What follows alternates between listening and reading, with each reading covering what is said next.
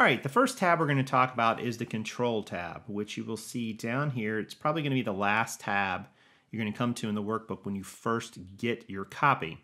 This is where you're going to tailor your business with what you need to run it. And there's a lot of flexibility here in the Control tab. Let's start here in column D. This is Other Expenses. This column allows you to add up to 10 categories in the Other Cost sections of the Profit Summary tab. Try to make these categories fairly broad and expenses that you incur frequently. You can always create a miscellaneous expense category if you need to. So when you create a new expense category, it will automatically appear in the Other Cost sections of the Profit Summary tab, which you will see right here. So anything that you have over there will also appear here as well, and you'll be able to start tracking those expenses. Column J. This is step 2. You're going to need to add expenses.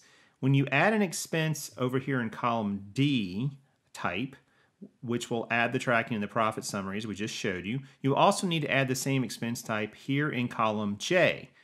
The reason why, this allows you to select expenses a drop down here on the expenses tab when you incur an expense in that category.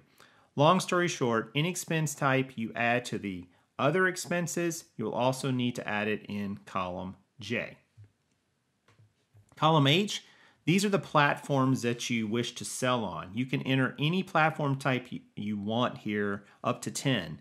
If the platform charges selling fees and you want to track those fees individually each month, you'll also need to enter the platform name followed by the word fees in column J. You can see here we have Amazon fees and eBay fees, for example.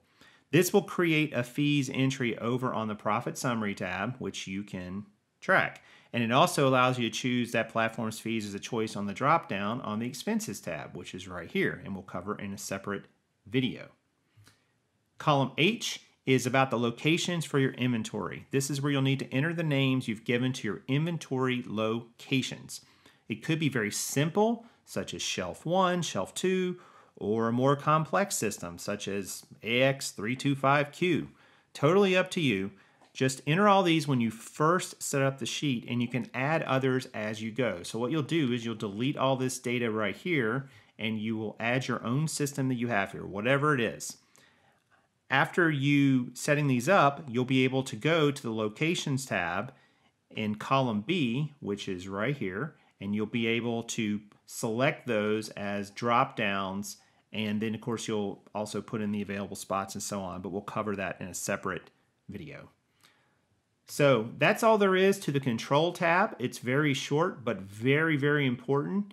And if you need to have a start date for when you start selling, you can put that here as well. If you have any questions about this particular tab, leave it down below and I'll be glad to answer them.